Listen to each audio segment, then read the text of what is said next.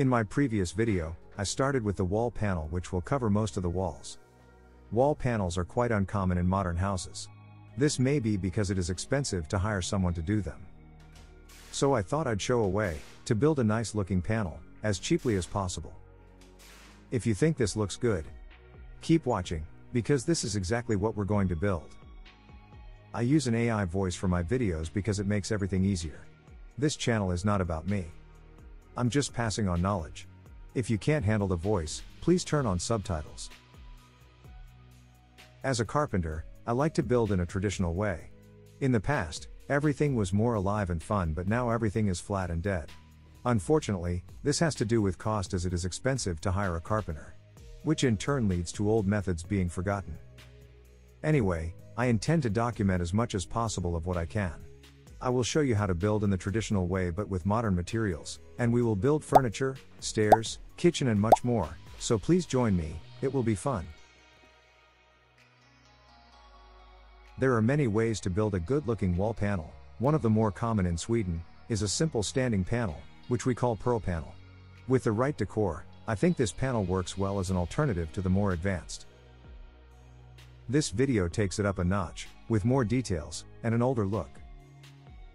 When you make a panel like this, you can't take shortcuts by gluing moldings in different patterns, it won't turn out well. So how do you start? You must measure and plan so that all the compartments on the panel are approximately the same size. This is what can be difficult, as all the walls are usually different lengths. We also have windows and doorways to think about. You have to make a decision depending on how the walls and windows are. You can either let the panel or the openings to decide the pattern. Let me explain. My rooms are small, so I let the panel decide the pattern, and all the openings and obstructions have to adapt. Which means, I get an even flow on all the panel compartments, and makes my OCD guests happy. If the rooms were bigger, and my windows were not so close to the wall next to it, I would let the windows decide, and everything else adapt, like this. I can't do this in my house, as the wall next to it is too close, and all the compartments would have different widths, which is not nice to the eye. So I chose to let the panel decide. If I let this window decide, the compartment on the left would have been wider, or very chaotic.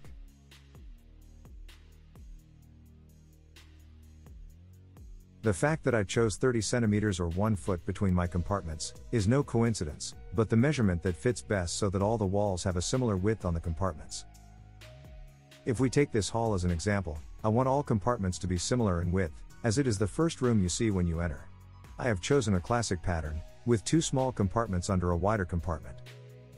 This is a more difficult pattern to choose, as the measurements must be almost the same between the different walls. So, how to calculate it? Choose a wall where you can get your measurements edge to edge. The size can be between 25 to 35 centimeters per compartment. Preferably around 30 centimeters or 1 foot. This wall has a different measurement, so I won't be able to keep 30 centimeters between the compartments, but it doesn't matter, you can go about 4 centimeters in each direction without it showing. If I measure 30 centimeters or 1 foot between the compartments, I end up here. So I have to separate them so that all the compartments are the same width. As a carpenter, you do quite a lot of math, and there are tricks and formulas for almost everything. To calculate the correct distance between the compartments on a wall, you can do this. Measure the distance between the 2 compartments on each side of the wall. Count the number of studs between the compartments. Measure the width of your studs, and multiply that by the number of studs. Subtract the sum from the total length between the compartments. Divide the sum by the number of compartments. The exact distance between the studs will be 339.8 millimeters. If you add the width of the stud to this measurement, you can use it as a CC or OC measurement, and the sum will then be 429.8 millimeters.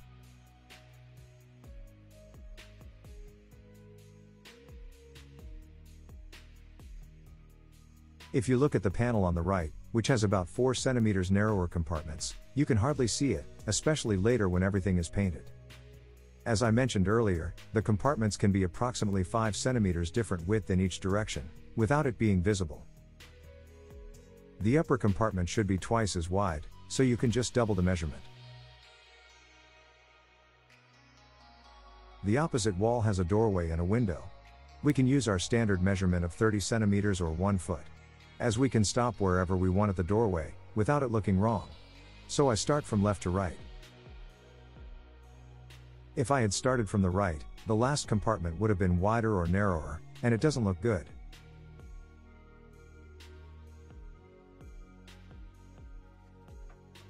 So how do you build this type of panel? I can build in the background and explain during the work. Before I start with the panel, I have temporarily attached all the door and window moldings, including the window sill. The material I use is called MDF, consisting of very fine shavings, that highlight details very well. You can find MDF in most hardware stores. The thickness of the MDF board is 16 millimeters. I start by nailing and gluing a 24 centimeters wide MDF strip to the bottom. I have chosen the measurement so that my electrical sockets end up correctly. All of you who bought CAD drawings of the house can see exact measurements. I will update your drawings as soon as I can, and you can log into your account and download new ones. I will update the drawings as I build the house. The reason I'm not going all the way down is to save material. We're going to cover everything with a baseboard at the end. But before we glue or nail anything at all, the pieces must be prepared by milling a profile edge. I have hundreds of different router bits, but I only use one kind for the whole panel. It is the cheapest and most common profile cutter you can get hold of. A regular Roman ogre cutter. But as soon as you have milled the edges, a problem occurs. It is not possible to join the pieces as they are. And you can't jack out the milling either. So how do you get a sharp edge between the pieces? I know 3 different ways to do it. One is expensive, one is difficult, and one is easy. Let's start with the expensive. You can buy special router bits to cut a reverse profile so you can put the pieces together. This is a good way, but these router bits are expensive and hard to find. The second way is good but quite difficult, as you have to be very precise. The milled edge is cut off at an angle, and the same is done with the piece to be joined.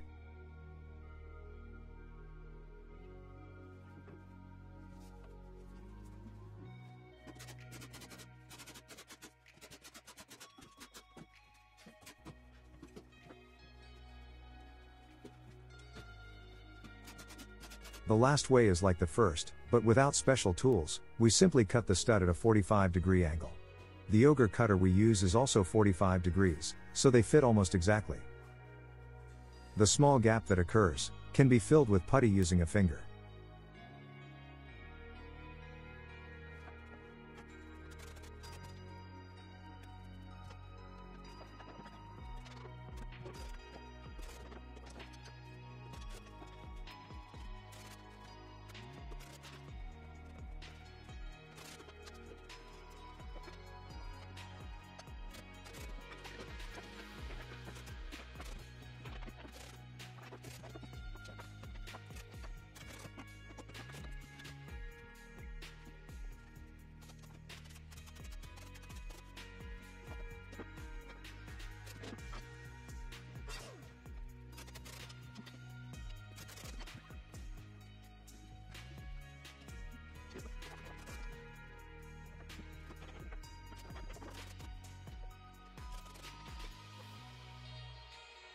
After the panel is attached, I cover the compartments with 3 to 4 millimeters MDF.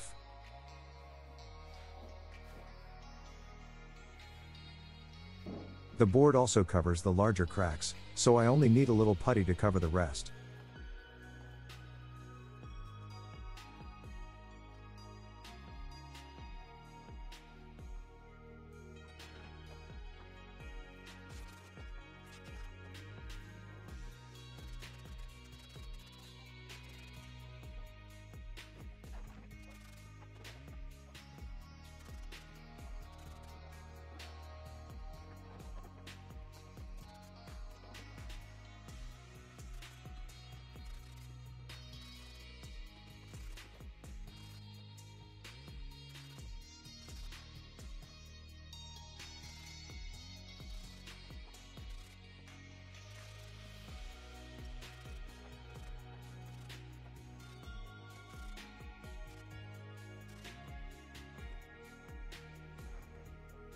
Above the panel I put a wide strip to mark an end.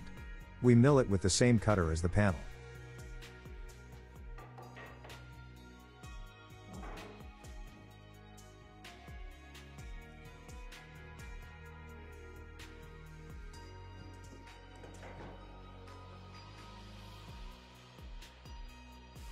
Under the strip, I put a regular ceiling molding for a nice transition.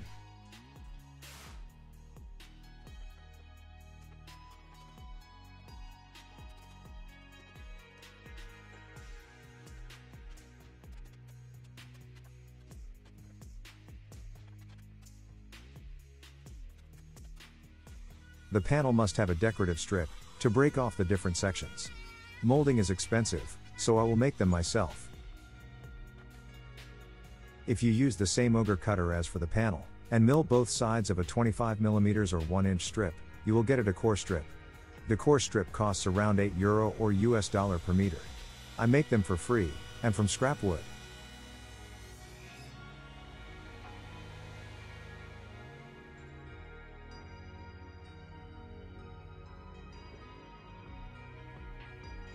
If the molding is not against a wall or angle, I chamfer the edge slightly for a better finish.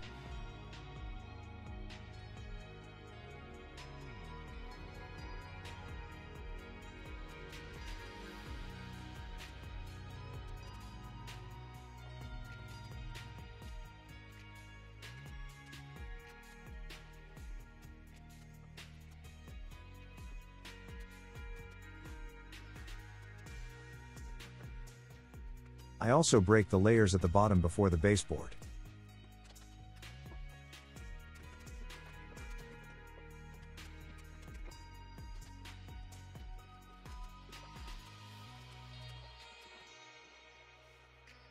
The baseboard is made of 12mm MDF, and milled with the same auger cutter as everything else.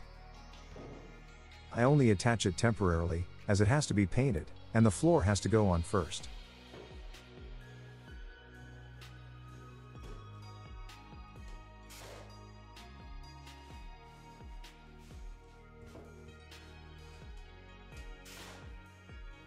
When you join something decorative, it should be done at an angle. The angle hides the joint better and has a larger area for glue.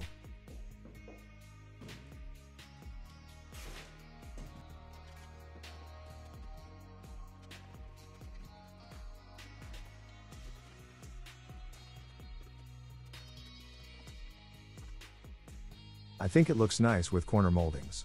If you do such, you will probably have to extend your ceiling moldings somewhat. You want the corner moldings to end up before the ceiling molding starts, otherwise it looks strange. I do this by nailing a strip to the wall, to bring out the molding slightly. I attach everything temporarily as they will be painted later.